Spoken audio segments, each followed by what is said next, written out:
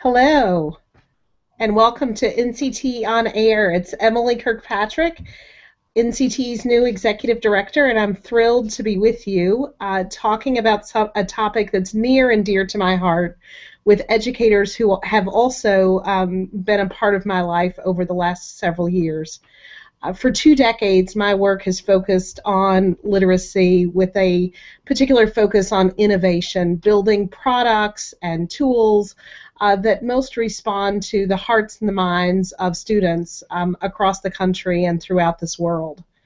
I'm particularly passionate about 21st century learning, and those interest areas overlap with the four educators joining us tonight. We have Frankie Siberson and Bill Bass, who are the co-authors of Digital Reading, What's Essential in Grades 3 through 8. We also have Kristen Hawley-Turner and Troy Hicks, who are the co-authors of Connected Reading, Teaching Adolescent Readers in a Digital World. Let's move to our guest and now have each of you tell us briefly what you do in your day jobs when you're not writing books or hanging out with NCTE. Frankie, would you like to I go? can go first. My name is Bill Bass. Okay, am I going first now? I'm Frankie Siberson. I teach third grade in Dublin, Ohio. That's right outside of Columbus. Bill? My name is Bill Bass. I'm from St. Louis, Missouri, and I serve the Parkway School District as an innovation coordinator, and I work with teachers around using technology in the classroom and literacy, and then I run our library program as well. Troy? I'm Troy Hicks. I'm a professor of English at Central Michigan University, where I also direct our Chippewa River Writing Project. And Kristen. Hi, I'm Kristen Turner, and I am an associate professor in the Fordham Graduate School of Education, and I also direct the Fordham Digital Literacies Collaborative. So now you've been introduced to our distinguished panel. As you can see, it's a wonderful group joining us. Let's jump right into the questions. When people talk about digital learning and refer to digital learning as a topic, what's the one thing you wish they most understood about the term and about the practice? We'll start with Troy. Thanks. So the one thing that I would like for all of us to keep in mind actually comes from Doug Belshaw, who has talked about a number of elements related to digital literacy. I'm trying to remember the number. I should. It's the 8 essential elements of digital literacy. He has TED Talks and a great blog and does a lot of work on Twitter and through social media as well. At any rate, what Doug reminds us is that it's not just about elegant consumption, having tools and devices that look like this where we can easily stream and download, but it's also about content creation and enabling students to do the critical and creative types of work. So I like that phrase that he uses, elegant consumption, and that we have to move beyond elegant consumption when we're thinking about digital learning. It's not just enough to get a kid to log into a website or to have a particular app. It's the fact that they actually have the tools in their pocket to be a digital reader and a digital writer. And I think that that's one of my key messages throughout my work and the work that I've done with our colleagues here tonight, and something that I hope all of us would carry with us into Digital Learning Day this year. Great. What about you, Frankie? I think that what it really means for me and what I think I've learned is that it's really not an either-or conversation, that digital literacy is really about an expanded definition of literacy for our kids. I teach third grade, so even though my workshop looks the same, the options my kids have, there's so many more. The way they read, what they read on, how they respond, how they connect text and how they connect to other readers. I just think all of the digital tools have just expanded what's possible in literacy, and so for me, that's really helped me just add to what I do. It just adds to the possibilities for kids and weighs in for kids instead of replacing anything. And Bill. So I think one of the pieces that goes along here is that really when we talk about digital learning and digital literacy, the authenticity is crucial. It's something that we have to have. We have to give kids authentic learning experiences and students of all ages those authentic learning experiences. So it's not something that they only do when they're sitting in front of us. I think lots of times we can cajole and we can creatively entice kids to do the things that we want them to do. But if we're really going to push our learning and give them experiences that are going to matter to them on an ongoing basis, it has to be authentic, and we have to give them real-world experiences in order to make that happen. I absolutely believe in the core propositions that you've shared, authenticity and the fact that it isn't an either-or.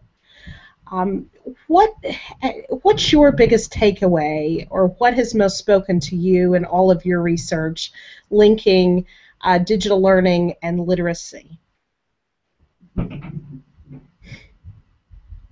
Bill? So I think that for many years now, I'm a former classroom English teacher, and I spent many years trying to convince my kids to consume less and really create more. And I used to think of consumption as being a passive experience and creation as active. But what I've come to realize and what I've come to kind of think about through this is that everything that kids are creating is influenced by something that they've consumed at some point in time. And so if they don't have that consumption, I mean, we give kids opportunities with mentor text in order to create their own text. Well, the same thing holds true when we're talking about digital tools and digital literacy. So if we want kids to create videos and show us their understanding and their learning through a video, then we have to give them videos to watch, and we have to show them the techniques and have those authentic experiences and intentionally create opportunities for them to consume so that in turn they can create. And Kristen, what would you add?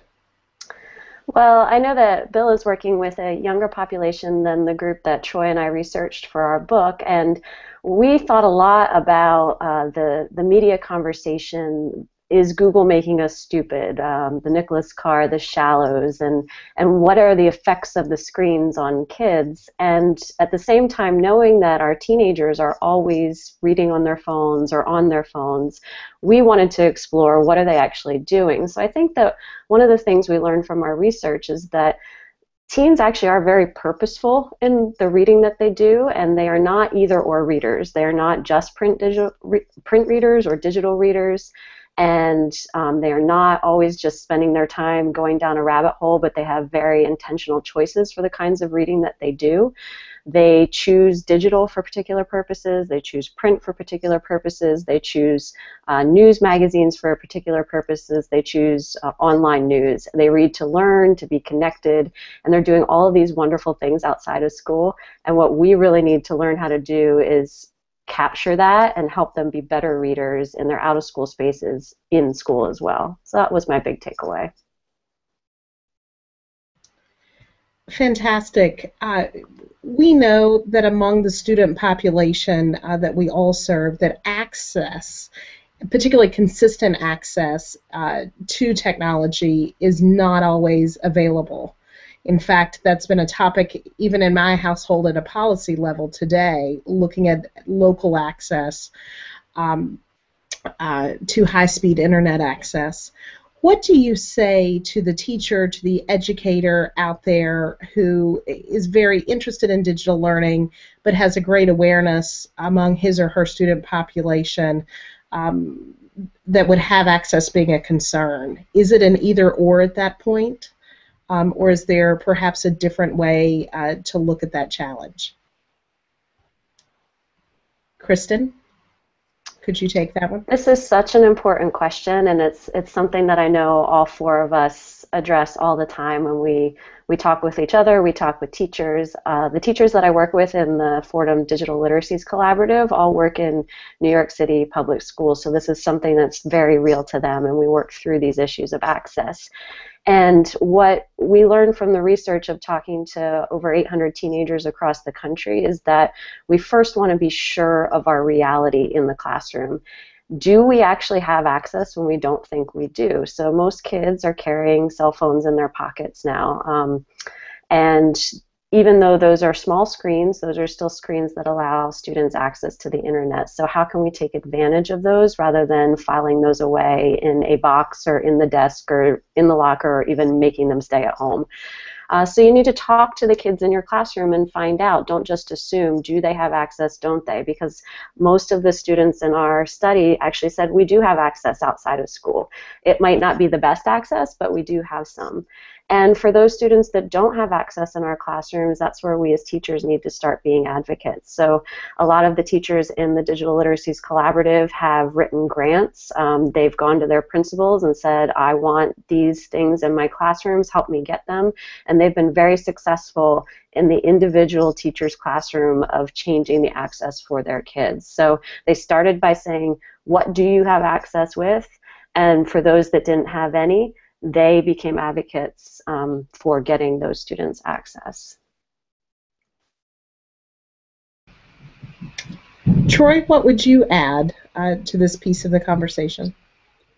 So one of the things that I've always appreciated about NCTE and its membership is the fact that we have advocated for kids and for their literacies. And one specific way that NCTE has done that kind of work is through the work around censorship and helping individual teachers and departments and schools fight against censorship.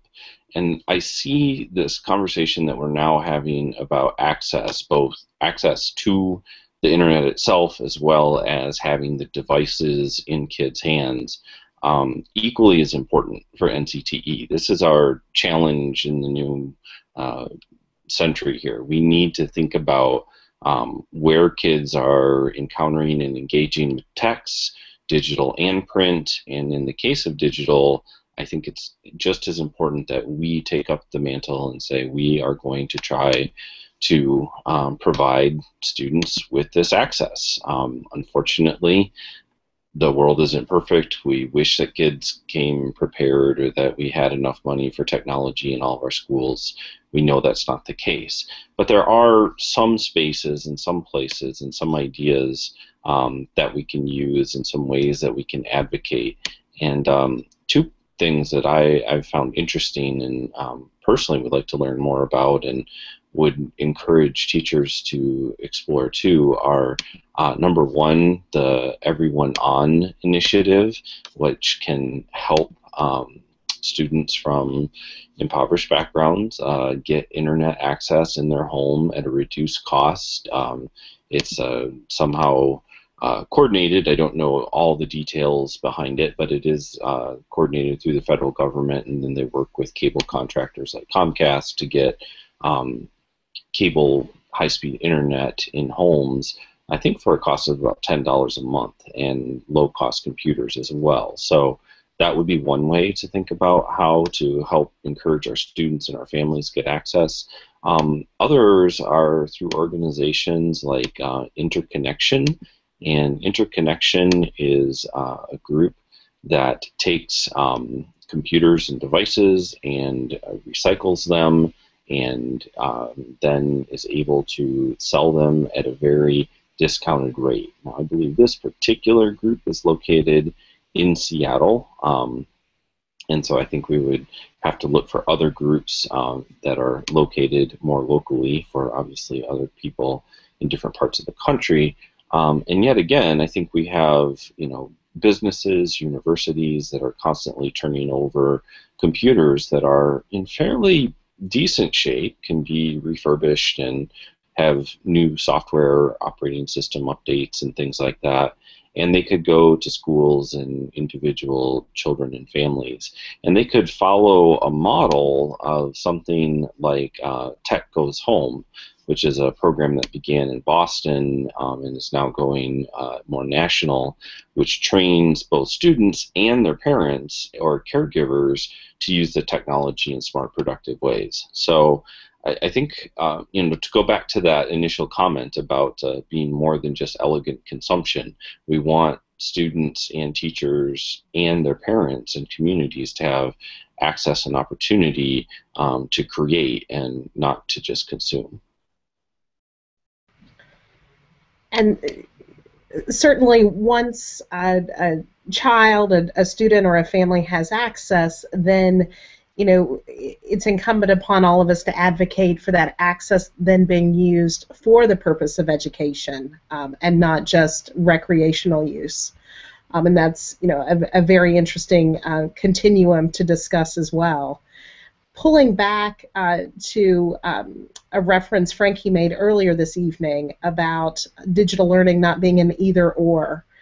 What do you have to say, Frankie, about access? Is it an either-or equation? Either a student has it or doesn't? How do you see this? Well, I think working with young kids, I think part of our responsibility is to try to get the access in the classroom. I think that's, if they don't have it at home, that's their first place to get it. And just kind of building on what Kristen and Troy said, I think as we're doing all the things to get kids access, there's things we can do even if we just have our own phone in the classroom that could really expose kids and start to change the way they think about literacy and the experiences that they have and the opportunities. So for a while, and Bill and I were on the executive committee when we started thinking about this on the council, and we didn't have a lot of stuff and a lot of technology and a lot of access in the classroom. And I remember thinking, I can't do this without this, this, and this. But now, when I changed my attitude to really think about, okay, what do I have? What can I do? We still had a lot of filters. We were still in the new stages. But once I changed my attitude to what do I have and how can I kind of grow from there, that really helped me. So I think for teachers, it's helpful to think about what access do you have and what can you do with what you have right now, and then how can you grow that. Thank you. This session has been truly inspiring, and we thank you all for donating your time this evening after a long day, and most importantly, for all that you do every single day on behalf of teachers and students and literacy in your communities and across the country. For those of you watching this video, this is the tip of the iceberg. Check out our guest books and more at the bit.ly link, bit.ly/NCTE-digital-lit. As NCT moves forward, I can assure you this topic will be a frequent one, and one with which we will be approaching with greater depth each month and each year, again, as the organization makes progress. Thank you again for joining us tonight. NCTE is grateful for all of you. Good evening.